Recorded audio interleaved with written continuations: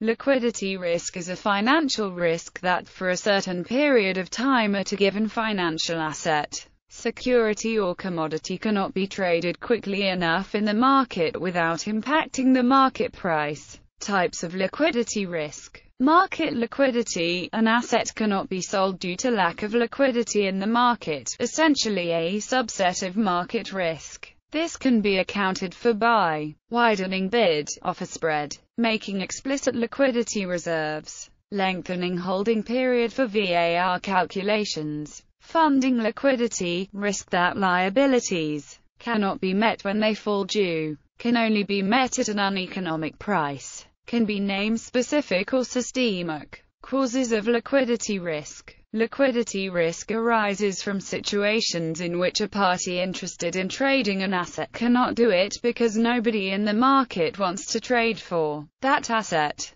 Liquidity risk becomes particularly important to parties who are about to hold or currently hold an asset, since it affects their ability to trade. Manifestation of liquidity risk is very different from a drop of price to zero. In case of a drop of an asset's price to zero, the market is saying that the asset is worthless. However, if one party cannot find another party interested in trading the asset, this can potentially be only a problem of the market participants with finding each other. This is why liquidity risk is usually found to be higher in emerging markets or low-volume markets. Liquidity risk is financial risk due to uncertain liquidity. An institution might lose liquidity if its credit rating falls, it experiences sudden unexpected cash outflows, or some other event causes counterparties to avoid trading with or lending to the institution. A firm is also exposed to liquidity risk if markets on which it depends are subject to loss of liquidity.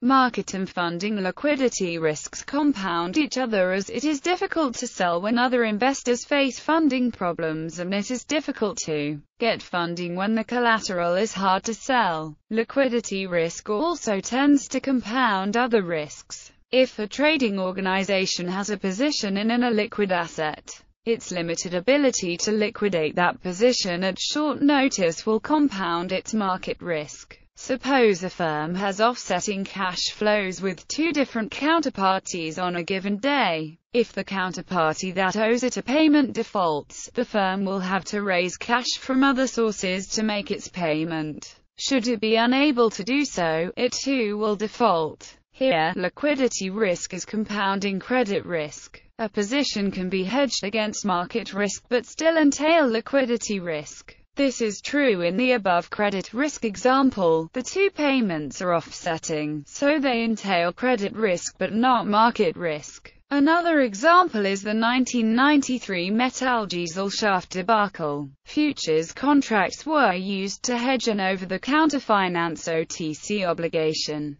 It is debatable whether the hedge was effective from a market risk standpoint, but it was the liquidity crisis caused by staggering margin calls on the futures that forced Metallgesellschaft to unwind the positions. Accordingly, liquidity risk has to be managed in addition to market, credit and other risks. Because of its tendency to compound other risks, it is difficult or impossible to isolate liquidity risk. In all but the most simple of circumstances, comprehensive metrics of liquidity risk do not exist. Certain techniques of asset liability management can be applied to assessing liquidity risk. A simple test for liquidity risk is to look at future net cash flows on a day-by-day basis. Any day that has a sizable negative net cash flow is of concern. Such an analysis can be supplemented with stress testing. Look at net cash flows on a day-to-day basis assuming that an important counterparty defaults. Analyses such as these cannot easily take into account contingent cash flows, such as cash flows from derivatives or mortgage-backed securities.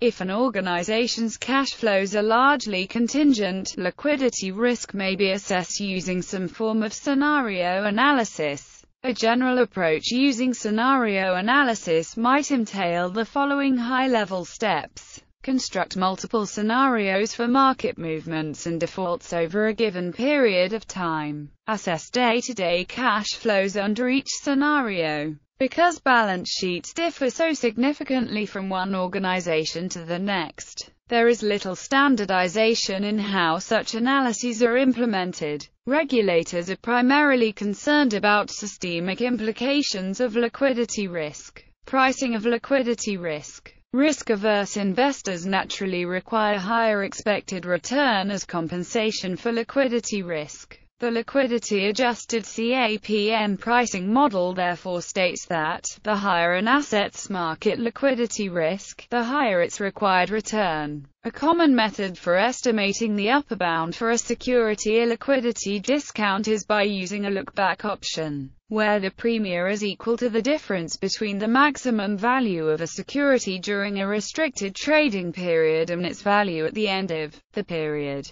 When the method is extended for corporate debt, it is shown that liquidity risk increases with a bond credit risk. Measures of liquidity risk. Liquidity gap. CULP defines the liquidity gap as the net liquid assets of a firm, the excess value of the firm's liquid assets over its volatile liabilities. A company with a negative liquidity gap should focus on their cash balances and possible unexpected changes in their values. As a static measure of liquidity risk, it gives no indication of how the gap would change with an increase in the firm's marginal funding cost. Liquidity risk elasticity. CULP denotes the change of net of assets over funded liabilities that occurs when the liquidity premium on the bank's marginal funding cost rises by a small amount as the liquidity risk elasticity. For banks, this would be measured as a spread over LIBOR. For non-financials, the LRE would be measured as a spread over commercial paper rates. Problems with the use of liquidity risk elasticity are that it assumes parallel changes in funding spread across all maturities and that it is only accurate for small changes in funding spreads. Measures of asset liquidity. Bid-offer spread. The bid-offer spread is used by market participants as an asset liquidity measure. To compare different products, the ratio of the spread to the product's bid price can be used.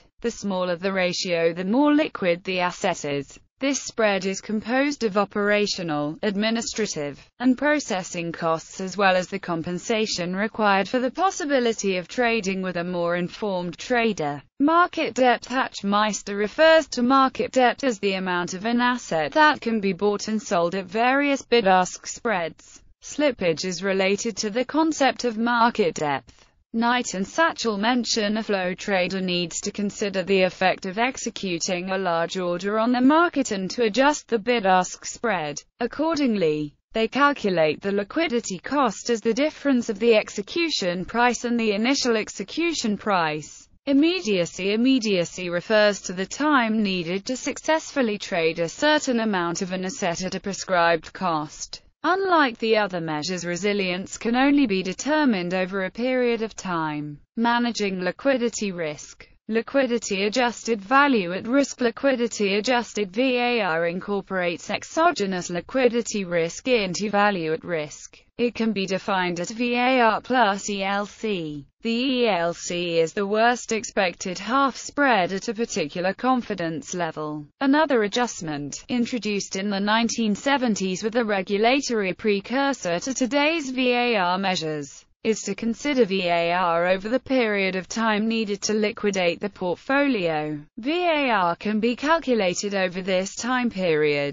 The BIS mentions a number of institutions are exploring the use of liquidity-adjusted VAR, in which the holding periods in the risk assessment are adjusted by the length of time required to unwind positions. Liquidity at risk. Alan Greenspan discusses management of foreign exchange reserves and suggested a measure called liquidity at risk. A country's liquidity position under a range of possible outcomes for relevant financial variables is considered. It might be possible to express a standard in terms of the probabilities of different outcomes. For example, an acceptable debt structure could have an average maturity, averaged over estimated distributions for relevant financial variables, in excess of a certain limit. In addition, countries could be expected to hold sufficient liquid reserves to ensure that they could avoid new borrowing for 1 year with a certain ex-ante probability, such as 95% of the time. Scenario analysis-based contingency plans. The FDIC discuss liquidity risk management and write, contingency funding plans should incorporate events that could rapidly affect an institution's liquidity, including a sudden inability to securitize assets, tightening of collateral requirements or other restrictive terms associated with secured borrowings, or the loss of a large depositor or counterparty. Greenspan's liquidity at risk concept is an example of scenario-based liquidity risk management. Diversification of liquidity providers. If several liquidity providers are on call, then if any of those providers increases its costs of supplying liquidity, the impact of this is reduced. The American Academy of Actuaries wrote, while a company is in good financial shape, it may wish to establish durable, evergreen liquidity lines of credit. The credit issuer should have an appropriately high credit rating to increase the chances that the resources will be there when needed. Derivatives. Baduri, Meisner and Young discuss 5 derivatives created specifically for hedging liquidity risk. Withdrawal option, a put of the illiquid underlying at the market price. Bermudan-style return put option, right to put the option at a specified strike. Return swap, swap the underlying's return for LIBOR paid periodically. Return swaption, option to enter into the return swap. Liquidity option, knock-in, barrier option, where the barrier is a liquidity metric. Case studies. Amaranth Advisors LLC 2006. Amaranth Advisors lost roughly $6 billion in the natural gas futures market back in September 2006. Amaranth had a concentrated, undiversified position in its natural gas strategy. The trader had used leverage to build a very large position. Amaranth's positions were staggeringly large, representing around 10% of the global market in natural gas futures. Cinquerini notes that firms need to manage liquidity risk explicitly. The inability to sell a futures contract at or near the latest quoted price is related to one's concentration in the security. In Amaranth's case, the concentration was far too high and there were no natural counterparties when they needed to unwind the positions. Cinquerini argues that part of the loss Amaranth incurred was due to asset illiquidity. Regression analysis on the 3-week return on natural gas future contracts from August 31, 2006 to September 21, 2006 against the excess open interest suggested that contracts whose open interest was much higher on August 31, 2006 than the historical normalized value, experienced larger negative returns. Northern Rock 2007. Northern Rock suffered from funding liquidity risk in September 2007 following the subprime crisis.